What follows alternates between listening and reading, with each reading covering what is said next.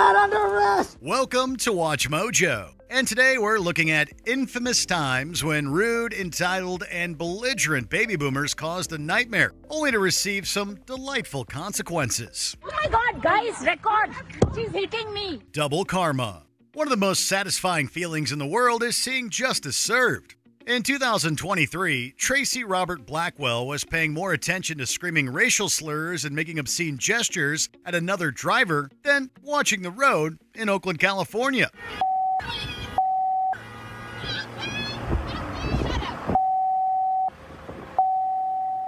After a barrage of abuse, Blackwell attempted to ram the other vehicle, missed, and swerved into a wall. Amazing. A video of the incident was uploaded, enabling police to arrest Blackwell for the racist road rage and attempted assault. To make matters worse for him, he has a history of legal issues, including being a registered offender. As such, Blackwell will likely receive harsher punishments, and it couldn't happen to a nicer guy. Yelling into arrest. It was meant to be a simple ticket issue for a broken taillight for Officer Charles Messini in Cashin, Oklahoma. But Deborah Hamill wouldn't allow that in 2019. You don't want to sign it? No, because I don't think that I deserve to pay $80 for something that is fixable and I can fix it. All right. That's all you want to do. Go ahead and step out of the car. After refusing to sign the ticket, getting threatened with arrest, and then attempting to backtrack, Hamill sped off, causing the cop to follow. Once pulled over, Messini dragged her from the car, but Hamill made her situation so much worse as she kicked the cop in the groin. As she continued to resist arrest, Messini fired his taser at Hamill, allowing him to slap the cuffs on. In 2020, Hamill pled guilty to 4 misdemeanor counts. She received a $50 fine for each incident and a 4-year deferred sentence. You wouldn't comply, you wouldn't get out, and then you tried to kick me. So, yes, I did. Sheep in a bank. It's bonkers how a business's requests for folks to wear a piece of material on their faces cause some boomers so much agitation. My money's in this bank, and I'm going to take it out. Well, then you have to abide by the rules, and you have to have a mask on. This is a state? It's not. Businesses have the right to refuse service. In 2021, Terry White walked into a bank in Galveston, Texas without a mask. After refusing to wear one offered to her by employees and not wanting to leave, the cops were called. Ma'am, put your hands behind your back. White still wouldn't exit, resulting in her arrest. Yet, even then, White pretended to be the victim by claiming it was police brutality. Oh, you smashed my head to the ground now? Now you're smashing my arm into my private area? Your private area? Yeah. Put your hands behind your back. White's pointless protest continued when she was arrested days later, doing the same at an Office Depot. Unlawful discrimination by denying Ma'am. the entry of member of the public. Ma'am, if you refuse to leave, you're going to go to jail for trespassing. Her actions at the bank earned her 12 days in jail. Fishing fiasco. In 2023, in Brisbane, Australia, Prasong Wichtuma wanted to enjoy some fishing with 3 friends one night. However, an unidentified man launched into a bizarre anti-Chinese tirade against them, though none are from China. Chinese No, everyone's Sam. What's wrong with you? Believing the group had stolen something, which they hadn't, the Ken even struck them several times with crutches. It's impressive how calm and patient the fishing group was when dealing with this nonsense. What's wrong with you? Stop. No. Touch you, man. After the cops were called, the man was taken in and fined $391 for being a public nuisance. As for the fishing group, the local community rallied behind them, even giving them gifts for their actions. I tried to stop him, but him tried to pushing me in the water and try to fight everyone. Scooting in racism. Some Karens thrive on the attention they get from spouting their terrible views. In 2021, in Ontario, Canada, TikTok user @Ravioli uploaded her interaction with a horrible woman on a mobility scooter who had to get the last racist word in. She accosted a family of Pakistani Canadians and went off on a slur and expletive-filled rant against the group as she rode around, not caring if children heard her terrible words. Passerby had enough and confronted the unidentified woman, who seemed unbothered by the interference, instead doubling down by flipping the bird. The police were able to use the video to find the Karen and charged her for her awful tantrum. Go home. She's a total embarrassment. Animal print Karen. Some Karens love drama.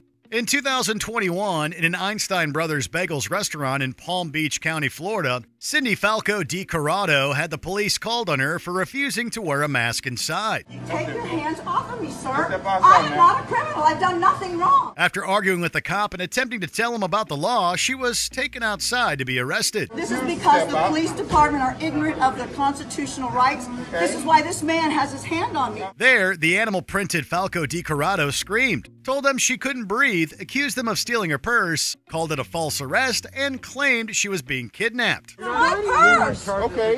That's my purse. I am in charge of the situation. My purse! It's tiring just watching it.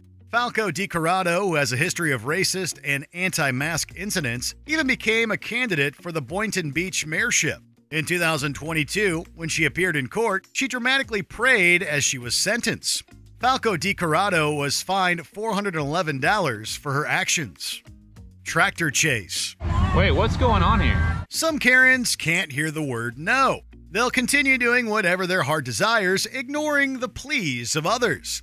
In 2021, Lori Bostick was adamant that she was going to take part in the 4th of July parade in Rockwall, Texas, even though she was prohibited after causing a disturbance.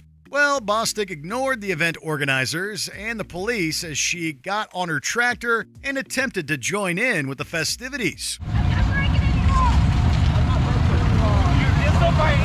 The cops chased after her and forced her to crash into a fence. After disabling her tractor, they arrested Bostick and charged her on several counts, including evading arrest and disorderly conduct, making a bad situation much worse. Employees at the Gladiola Express Exxon in Jonesboro, Arkansas, were in for a strange shift when Lori Marsh entered the store in 2023 and began eating items from the shelf without paying. But it was going to be an even worse working day for Officer Troy Ellison. When he arrived, Marsh was already in her car.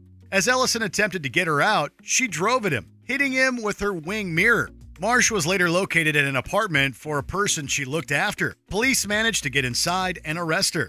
Marsh was charged with several counts, including driving while intoxicated, assault of an officer, and theft. She was handed a $10,000 bond for her actions. Plano problem. 4 women of Indian heritage were leaving a restaurant in Plano, Texas, after a lovely evening in 2022. However, their enjoyment quickly turned sour when Esmeralda Upton approached them in the parking lot. She launched into a racist tirade against the women, emphasizing her hatred of Indians. But her unhinged words not being enough, Upton stepped it up by threatening violence against one of the women and hitting her for recording the confrontation. Oh my God, guys, record! She's hitting me! She's hitting me! Oh my God! The cops soon arrived and separated the two sides. They let Upton go, but the following day charged her with numerous counts, including assault. On top of her criminal issues, Upton also faced 2 lawsuits by the victims. We definitely want to see justice served. Like, that's the thing, right? And so whatever her actions, what her actions were, we just want to make sure that she has the right consequences. Before we continue, be sure to subscribe to our channel and ring the bell to get notified about our latest videos. You have the option to be notified for occasional videos or all of them. If you're on your phone, make sure you go into your settings and switch on notifications. Nasty neighbor. In 2021, when Tamika Bordeaux spotted the mail courier being belittled by Claudia Emanuel near her home in Bayonne, New Jersey, she decided to go over there to back the worker. Well, this caused Emanuel to aim her venom at her neighbor as she launched into a racist rant against Bordeaux. Hey, Bayonne. This video on social media was posted by Tamika Bordeaux. Even when she attempted to walk away and a passerby went to support Bordeaux, Emanuel wouldn't give up and followed, continuing her slurry of slurs. And she following me all the way from 17th Street. It wasn't until the two got to a store and other people stepped in that Emanuel stopped her terrible antics. Unfortunately for the racist, she was arrested soon after and charged with bias, intimidation, and harassment. Which generation has the worst Karens? Let us know below.